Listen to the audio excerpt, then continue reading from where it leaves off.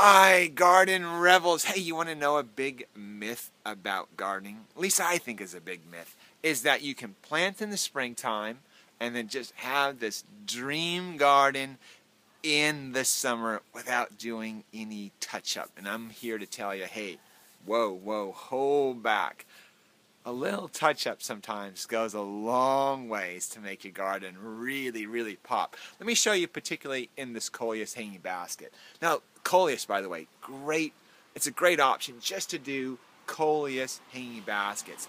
They're a lot of fun, a little more muted, not so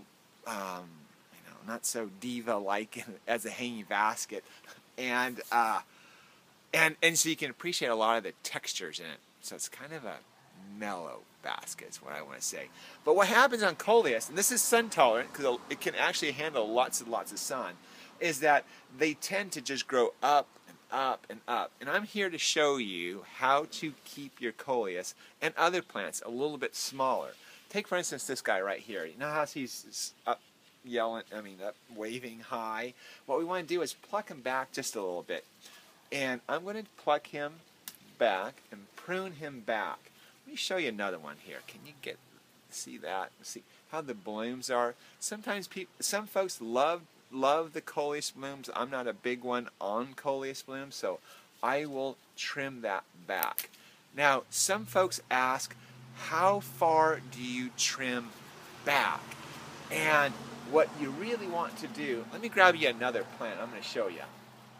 Okay, so let me show you a close-up on how to decide where to prune, say on a Coleus. Now take a look. Now I'm going to show you real close up. Here's the plant from afar. Okay, so you can see that it's pretty tall and pretty gangly. And if you want to keep your Coleus smaller, where do we prune this? So really depends on you. Take a look at these branches right here. You see these? So we have a node right here, some branching going on, and we have this long internode right here, and another long stretch here. And you can choose anywhere in between these and pluck it. So if this has a really long stretch, pluck it right here. Now let me take out a pair of pruners so I can be more exact. Take a pair of pruners. I'm going to cut it right there. And another leaf there that will take off and grow out. So instead of one branch growing, I'll have two branches. So it'll be a little more full. And I can do that all the way throughout the plant. And get something like that going. And so now I have something trimmed.